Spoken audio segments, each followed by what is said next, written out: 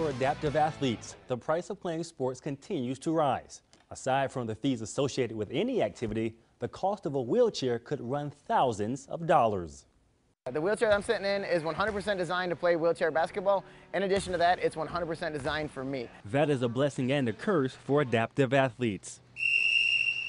The measurements for one chair could be 4 hours or more. And they measured like how much height in the back, how wide it should be.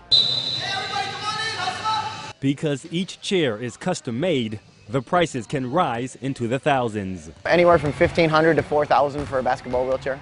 It depends on material and some of the upgrades that you get. It's kind of like buying a car. That is a very steep investment for athletes like Jose Matthews, who want to play, but the high cost concern him. Hopefully one day I'll be able to raise enough money and be able to get my own chair, hopefully. Is it tight enough? Do you feel like you're gonna fall out?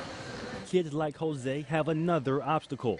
As their bodies develop, they outgrow their chairs and will need another one. Kids outgrow their wheelchairs just like they outgrow shoes, so they don't last as long for kids. And if an athlete wishes to play multiple sports, they might have to buy multiple chairs. Like tennis or road racing, any kind of sport basically has their own specific wheelchair.